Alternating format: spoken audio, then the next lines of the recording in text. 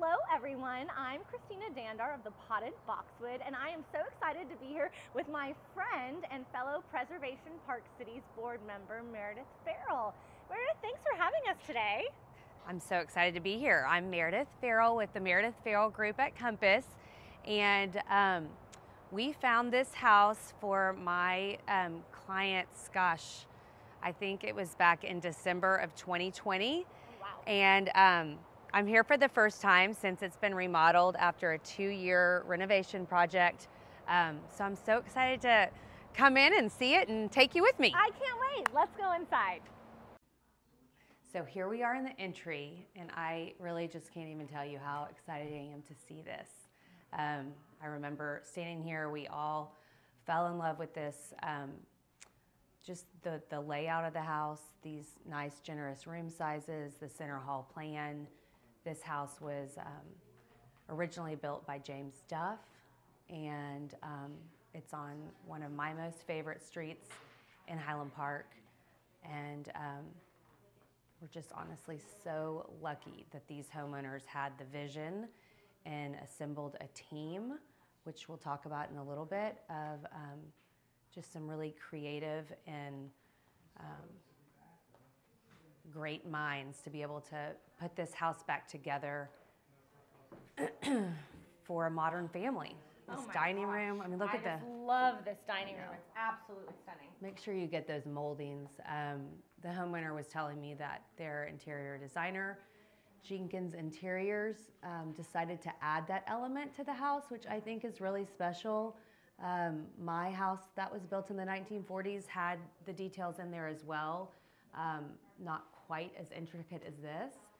I love the wainscoting down here and the high gloss paint that they've chosen. The color really is just beautiful. All the colorways are just stunning, and all the moldings. I love the windows. They kept everything very original, but new, obviously. Look at that chandelier. They just did an amazing job. Okay, let's go look at the formal living room. I love the symmetrical arches here. They were original to the house, I believe.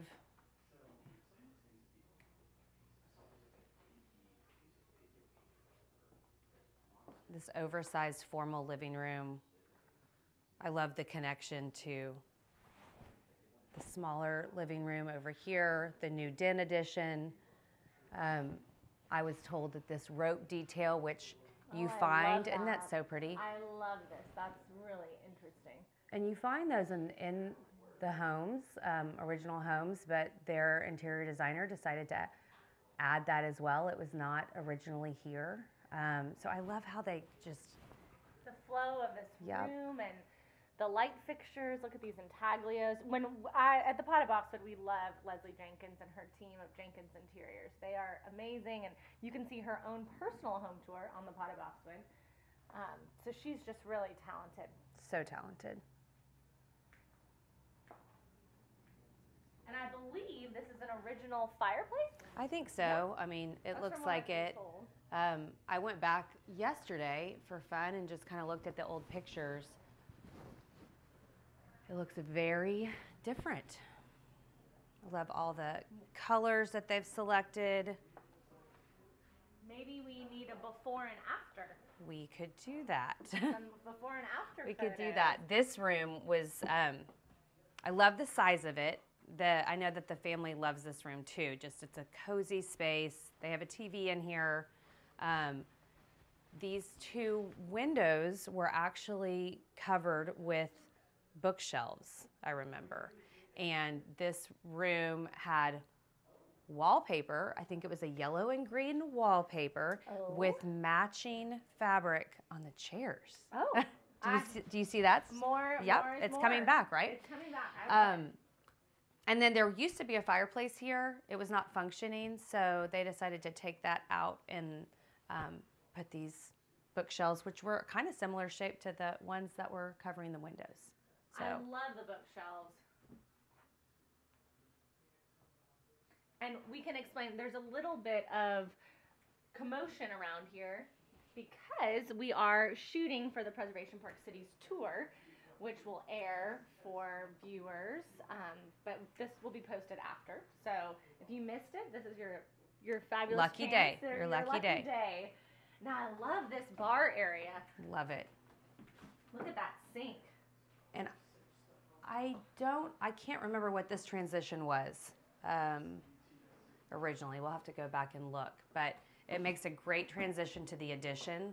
So this was not here before. Correct. Okay. Well, they actually did have a den addition that was done after. I'm imagining it was probably done in the 70s at some time, and it really did not fit with the style of the original home. So these homeowners hired Paul Turney, who is one of the best architects here in Dallas, specializing in traditional homes. And he, along with Rusty Goff, their builder, decided to go ahead and take the addition completely off and then rebuild it to go more with the current style of the house, or the original style of the house, actually. I think they did just an amazing job. It's an amazing job. I just absolutely love it. And we should hop outside and see what's happening out there, too, just for a quick. So this pool and patio are new. Oh, wow. And you know, here in the Park Cities, our yards are not always large, and people don't always have the vision of how to fit in a pool, but that's the perfect size pool to me, still with lots of green space, garage, and back house. Wow. And Meredith, this is a family that has 4 young kids? Yes. Wow. And I think that that's really important, you know, as we continue to talk about preservation, that these old houses are so important for our neighborhood, and they can be restored and made to fit a modern family with 4 kids. So I love that. And it doesn't have to be overly large and grand to be functional, which I think is so I agree.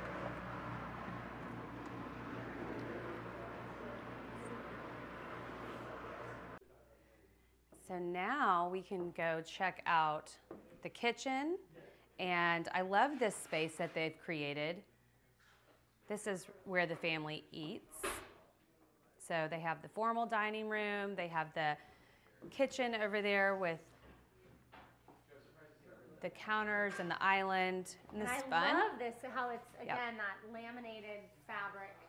And it makes it great for kids and indestructible. Just like overall, everything's so warm in the house.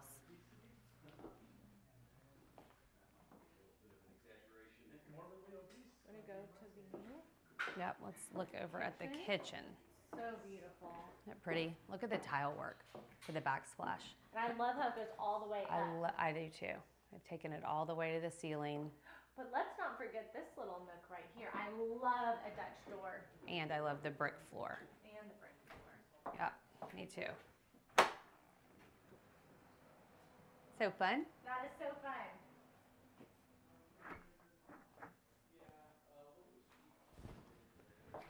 And again, the use of cafe curtains in the house is just awesome. Agreed. But it's just a super functional kitchen. Love everything that they've selected. Pretty topiary. And then let's go look at the... I just love getting the full shot of, the great flow of this home.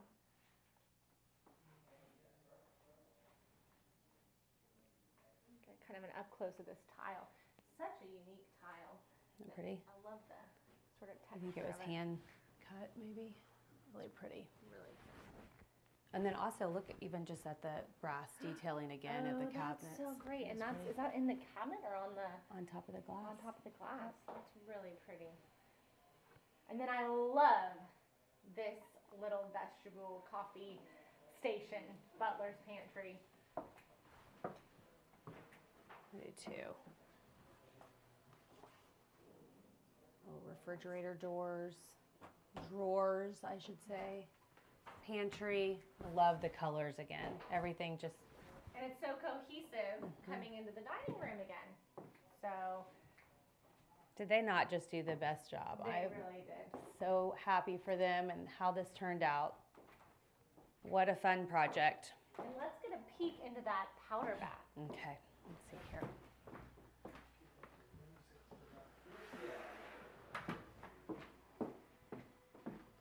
Lots of activity going on in the house today, Christina. Well, we have all the preservation photo shoot happening and video shoot. Look at this sink in here. So pretty. It's really, really pretty. I love the paper's so sweet, but yeah, nothing feels overly, contrived. Oh, so pretty. Okay, you want to go upstairs? Yeah, let's go upstairs.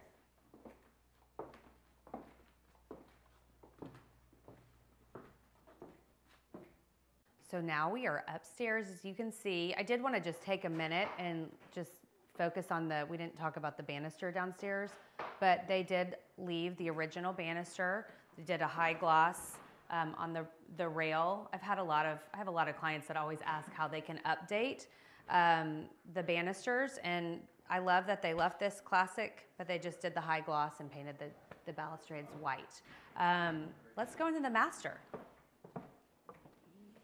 So this was an addition to the house. We are over the den that we talked about earlier that was added onto. So pretty. Isn't it pretty? I love it. I love just kind of the pops of old, but also that it's very serene and relaxing. Yes, I love the ceiling. So even though this was a new addition, it really feels so intentional and like it was always here, part of the house, which I think is so important. Just wait till you see the master bathroom. Carrara marble floors and counters. I love the brass touches. Oh, the brass is beautiful. And look at the brass outlining of the floor. I don't know that I've ever seen that. I love that. The paint colors are so pretty. No, I love the cafe curtains also. And this tub. Ooh. Isn't it pretty? It's so pretty. All right, let's go look at the kids' rooms.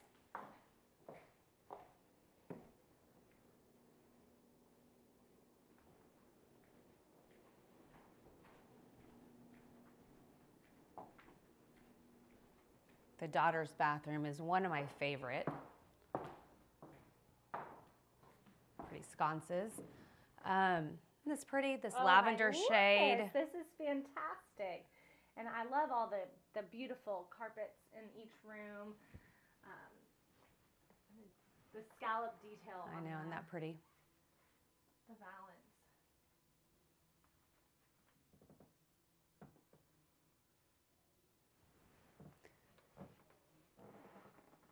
And then you're right. The bathrooms are so special. This is a little... I just love the throwback. It's very, very vintage looking. I love that. And look how they did the stripe with the tile. I love, and love they that. have wallpaper in here, which is really kind of adds a special touch. Yes, you're right. That tile striped is really pretty and unusual. Lots of thought has gone into this project. They worked on this for, I think, almost 2 years. So it was quite the undertaking, but it's turned out just really so special. Blue and pink patterns here in color scheme. I love this carpet as well. It's red.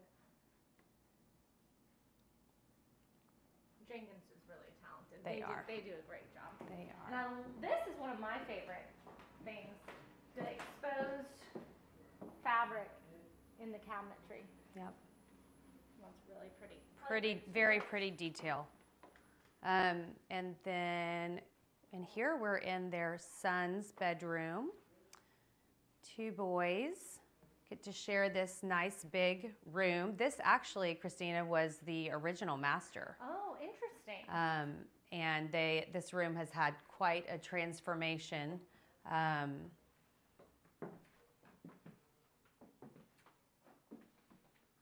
Love this bathroom. Perfect for 2 boys. It really is. Love all the details.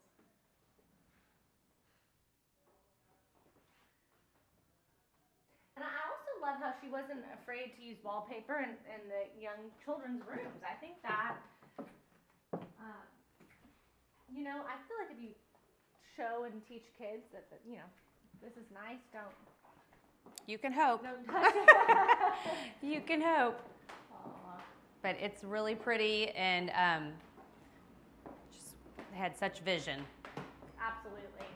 And now we can go up and see what's upstairs. Yeah, so let me just talk about this for a minute. So originally this was the attic, and just had like the pull down stairs, and their architect was able to actually allow for a full staircase.